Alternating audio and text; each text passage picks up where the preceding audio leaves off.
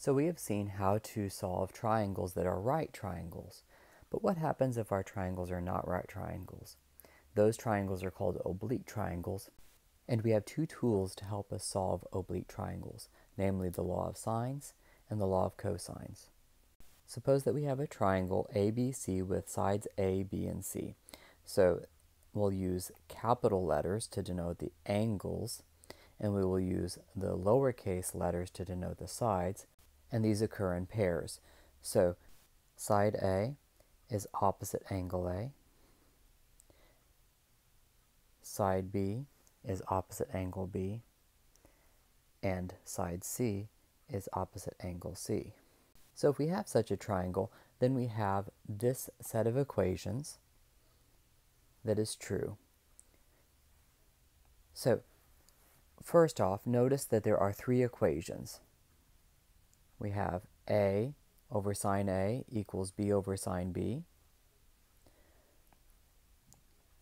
We also have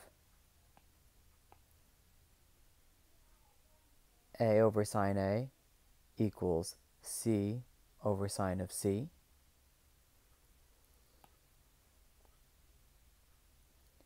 And then finally, we have B over sine B equals C over sine C. So when do we use the law of sines? To use the law of sines, we must be able to have an angle-side pair. So we will either be given an angle-side pair, so we'll know A, the side, and we'll know angle A, or we'll know B and angle B, or C and angle C, or we'll be able to easily find one of those missing angles to form an angle-side pair. But we must always be able to find an angle-side pair in order to use the law of sines. So knowing that we have to find an angle-side pair, this limits our cases for the law of sines to the three cases here: angle, angle, side, angle, side, angle, and side, side, angle. So what does it mean to have angle, angle, side? That means that we know two consecutive angles and then the side that is not included. So for example, we would know angle, angle, and then side.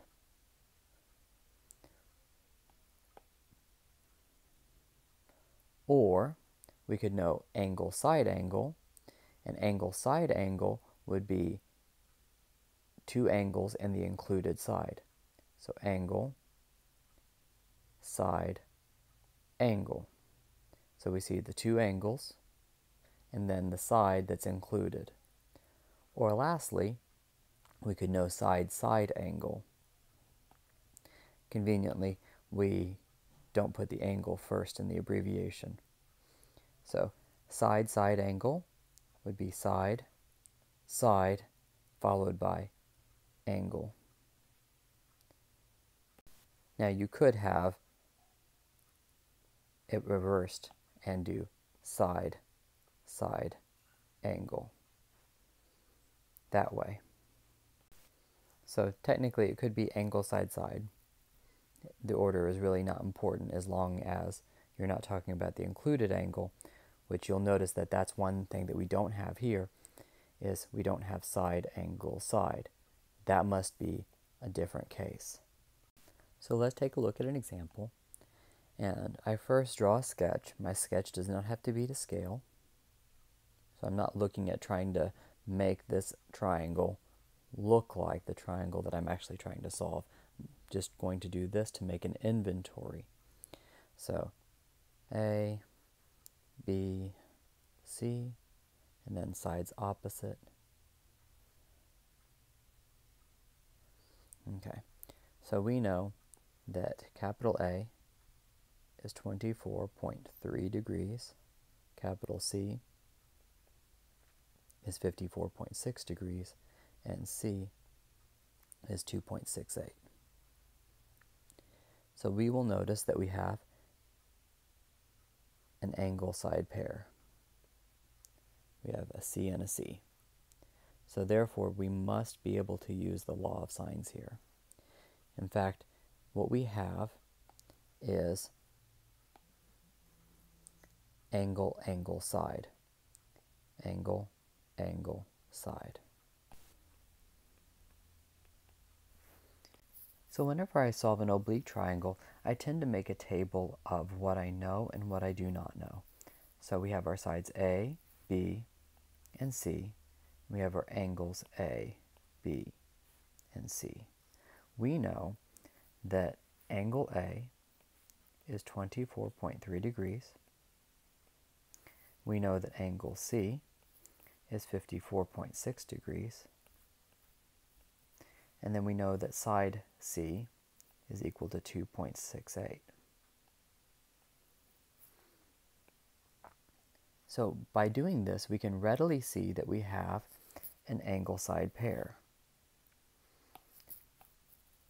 We also know immediately that we can find our missing angle B by using the fact that the sum of the angles in a triangle is 180 degrees. So we know that 24.3 degrees plus 54.6 degrees plus angle B will equal 180 degrees. This means that B is equal to 101.1 degrees.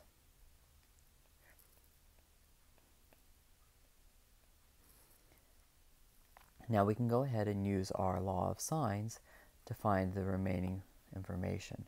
So we know all the information about the angle side pair for C. So C over sine of C equals, and we'll go ahead and find A first. Doesn't really matter at this point which one we find first, A or B, but we have A over sine of A.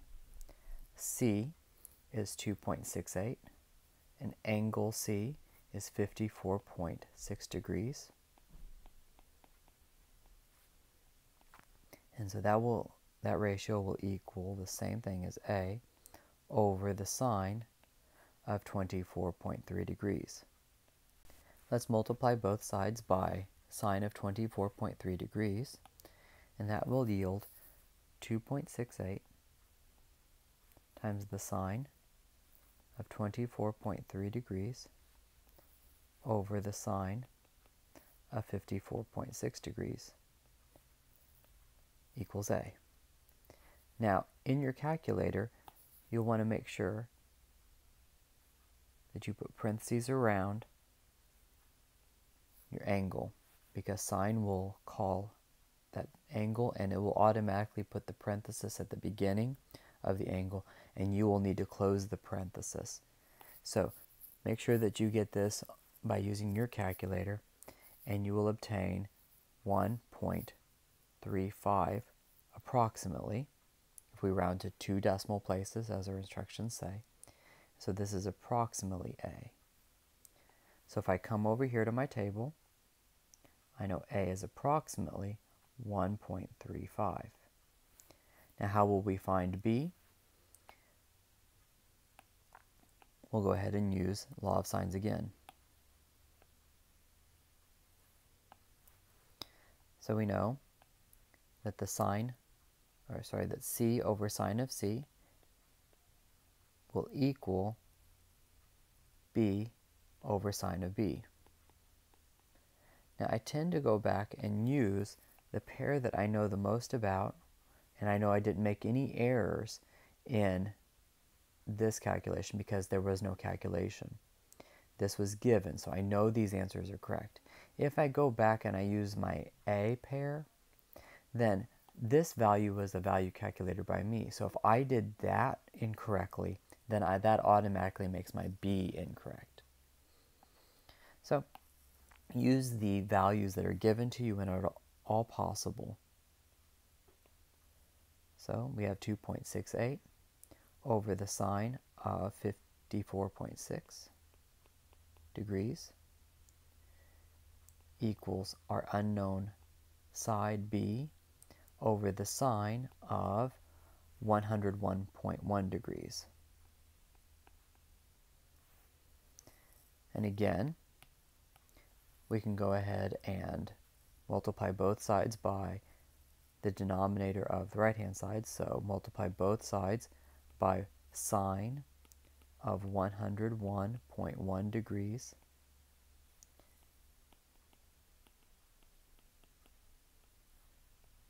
And that should equal b.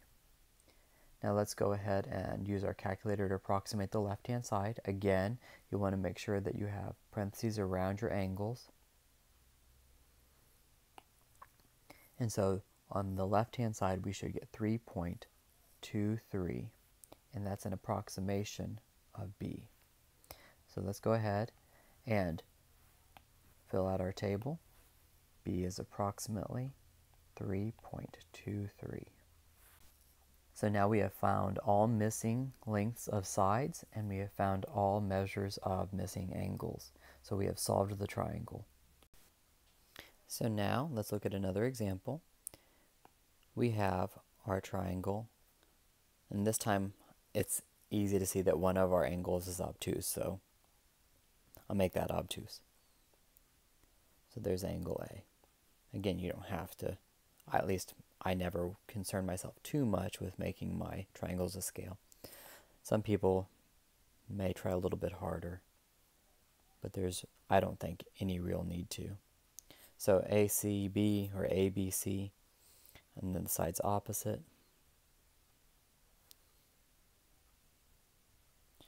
You'll notice that sometimes I try to make my lowercase c and my uppercase c different by making my c have a little curl on the top of it for the lowercase. So now we know that A is 120 degrees and that B is 45 degrees and side C is 16. So that means that we have angle and another angle and the included side. So this is angle, side, angle. So let's take an inventory of what we know. So we have sides A, B, and C, and we have angles A, B, and C. And of these, we know that A is 120 degrees. We know that B is 45 degrees. And we know that side C is 16 in length. So immediately, we know that we can find angle C. So angle C can be found by the fact that C plus the other angles measures must equal 180 degrees. So this means that C must equal 15 degrees. And this now yields for us an angle side pair. So we know that C over the sine of angle C equals A over the sine of A, which means that we have 16 over the sine of 15 degrees will equal A, our unknown length, over the sine of 120 degrees. So if we go ahead and multiply both sides by the sine of 120 degrees, we can obtain A and use our calculator, making sure that we're in degree mode and that we put parentheses around our angles. And this yields 53.54 is approximately A. So let's go ahead and mark out what A is in our table. A is approximately 53.54. So now all that's left is to find side B. So we know that C over the sine of C will equal B over the sine of angle B. So this is very much like what we just did for our search for A. So we have 16 over the sine of 15 degrees will equal B over the sine of 45 degrees. And so this gives us 16 times the sine of 45 degrees over the sine of 15 degrees equals b. So, therefore, we have 43.71 is approximately b.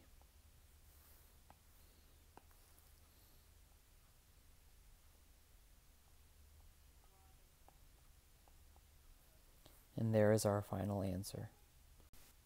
So let's look at our next example. Here we have a triangle with an angle of 110 degrees.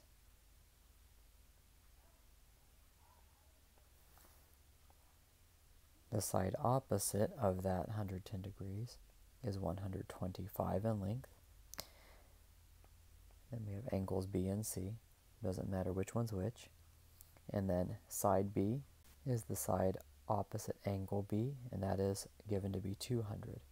So what we have here is side, side, and the angle is not included, so we have side, side, angle.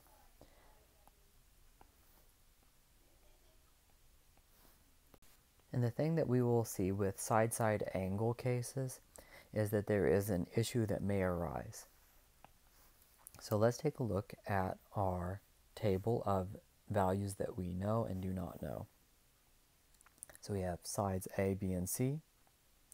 We have angles A, B, and C. And we are given lengths for A and B.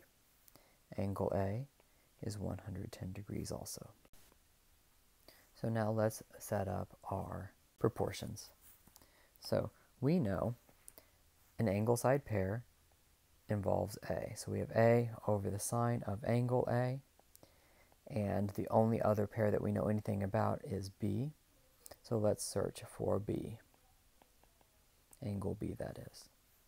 So A is 125 over the sine of angle A would be sine of 110 degrees, and this equals 200 over the sine of our unknown angle B. So let's cross multiply, and we get 125 times the sine of angle B equals 200 times the sine of 110 degrees. This means that the sine of B will be 200 times the sine of 110 degrees over 125. Now let's use our calculator and approximate the right-hand side. And if we do that, this tells us that the sine of B is approximately 1.5035. Now, I went 4 decimal places here because, not because of this restriction where we're told we're supposed to round answers to 2 decimal places. This is not an answer. This is on the pathway to an answer. So if I were to actually use this in my calculator, I might just press second, answer, and that will recall the whole string of digits that my calculator has stored, much further beyond just these 4 digits here, these 4 decimal places. But what we notice here is that this value 1.5035 is beyond the range of the sine function. Sine must output a value between -1 and 1, and 1.5035 is beyond that. So if you were to try to use the arcsine feature on your calculator, this would return undefined. This is outside the range of the sine function, so therefore there is no solution to this triangle. There is no such angle B, so there is no such triangle. So let's look at this example. Here we have a triangle. A is 60 degrees.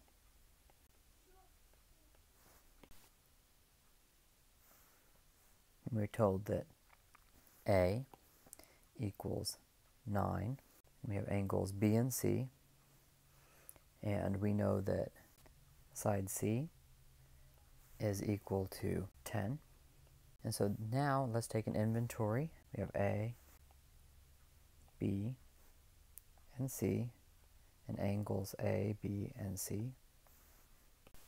And we know that angle A is 60 degrees, side A is 9 in length, side C is 10, and here we again have side, side angle. So let's set up our proportion. We know that we have our pair A over sine of A must be used, and we must be on the search for our angle C. So we know this will be 9 over the sine of 60 degrees will equal 10 over the sine of C. And again, cross multiplying yields 9 times the sine of C equals 10 times the sine of 60 degrees. And so sine of C equals 10 times the sine of 60 degrees over 9. And again, using our calculator to approximate the right-hand side, this means that the sine of angle C will equal 0.9624. Now, if we use our inverse trigonometric function for sine, we know that sine can be positive in the first and second quadrants. Well, that would mean that we could have an acute angle in the first quadrant, or we can have an obtuse angle in the second quadrant.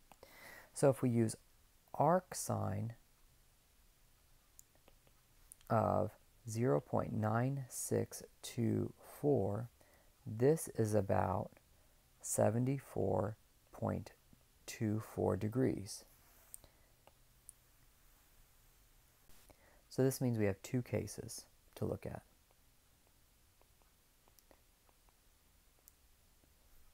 So case 1 would be if angle C corresponds to that value we just obtained, 74.24 degrees, or case 2, we could have the obtuse angle in our second quadrant.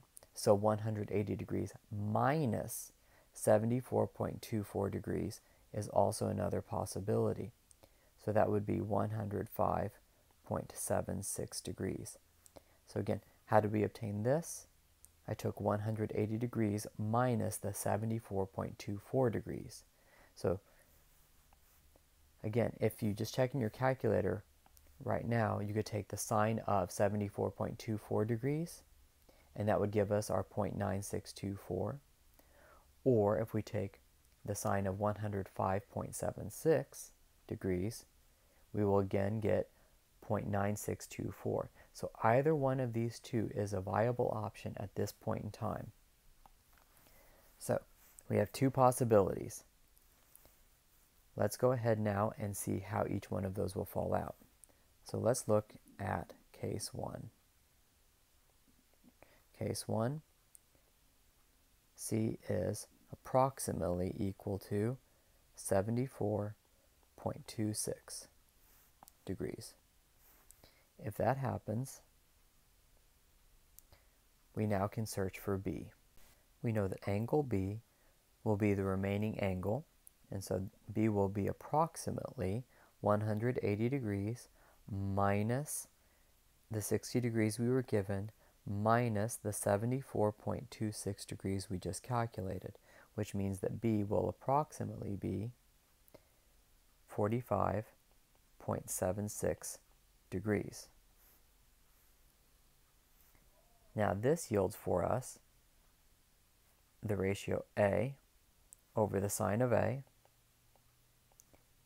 is equal to B over the sine of B,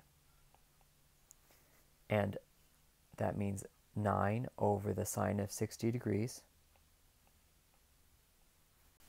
will be approximately our side B of unknown length right now over the sine of our 45.76 degrees. Multiplying both sides by the sine of 45.76 degrees means that we obtain B would be 7.45. So let's take inventory for the first case. So case 1. We know A, B, and C, A, B, and C. So A equals 60 degrees. We approximated B, angle B that is, to be 45.76 degrees. Angle C we approximated to be 74.24 degrees. Side A was given to be 9. Side C was given to be 10. And side B we just calculated to be approximately 7.45. So let's just take a moment and look at the smallest angle corresponds to the shortest side. The largest angle corresponds to the largest side. So this is one of our solutions. Let's look now at case 2 and see if there is a second viable solution. So case 2. Case 2 was if C is approximately 105.76 degrees. So if that's the case, then we can calculate B to be 180 degrees minus the 60 degrees we were given minus the 105.76 degrees in this case for C, which means that B is approximately 14.24 degrees. Now we can set up our proportion A over the sine of A equals B over the sine of B, which means that we have 9 over the sine of 60 degrees is approximately B over the sine of the angle we just calculated to be 14.24 degrees, which means that if we multiply both sides by sine of 14.4 degrees, we will get B is approximately 2.56. And there we have our second solution. So let's take inventory there. So case 2. A is still 9. B is approximately 2.56. C is equal to 10. A is equal to 60 degrees. B, angle B, is 14.24 degrees. Angle C is approximately 105.76 degrees. So let's look at this possible solution. Our largest angle is 105.76 degrees, which corresponds to our longest side. Our smallest angle of 14.24 degrees corresponds to our shortest side of 2.56. And of course, our middle sized angle of 60 degrees corresponds to our mid-sized length. So therefore, this is yet again another viable solution. So this particular triangle had 2 solutions possible. The thing to remember about triangles that yield no solution, as in the previous example, or 2 solutions here, is this all stemmed from the fact that this was a side-side angle problem. And it really is seen whenever we take the arc sine of our ratio to determine our angle. So anytime you use the arc sine, you want to be doubly careful. Let's look at another example. So here we have angle A is 76 degrees.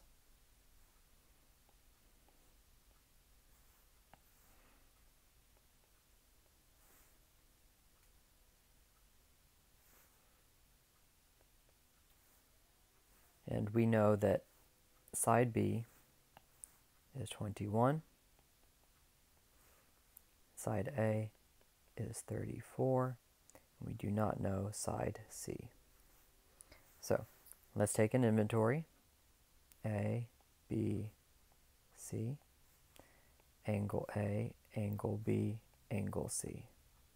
and we know that angle A is 76 degrees, and we know side A is 34, side B is 21.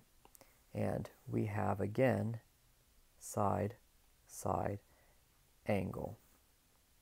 So we have the possibility that something may be interesting here, as in the previous two examples. So let's use our known pair, A over sine of A, will equal, and then the only pair that we know anything about will be B over sine of B. And so we have 34 over the sine of 76 degrees is equal to B, which is 21, over the sine of our unknown angle B. So if we cross multiply, we have 34 times the sine of B equals 21 over the sine of 76 degrees. This means that sine of B is equal to 21 times the sine of 76 degrees over 34. This means sine of B is approximately 0.5993. So arc sine, you'll notice I'm not saying B equals because I don't know B at this point. I know arc sine of 0.5993 is approximately 36.82 degrees. So this means that we have two possible cases for B. Case 1, B is what we just calculated, 36.82 degrees. Case 2, B would be the angle in the second quadrant that yields that sine value. So 180 degrees minus 36.82 degrees would be 143.18 degrees. So again, if I take the sine of either one of these angles, I end up with 0.5993. So at this point, either one of these is a viable option. Let's now look for our missing angle C. So let's break it down into cases. Case 1, B is approximately 36.82 degrees. And so now we can calculate C as the remaining angle. So C is approximately 180 degrees minus the 76 degrees that was given, minus the 36.82 degrees that we just approximated. So C is approximately equal to 67.18 degrees. Now, we can use law of sines to calculate side C. So this means that we have our 34 over sine of 76 degrees is approximately equal to C over sine of C. So C over the sine of 67.18 degrees. By multiplying both sides by the sine of 67.18 degrees, we get C is approximately equal to 32.30. Now, what happens with case 2? With case 2, B is approximately 143.18 degrees, which would mean that C is approximately 180 degrees minus the 76 degrees that we were given minus 143.18 degrees, which isn't possible. There's no such positive angle for C, and angles in a triangle cannot be negative.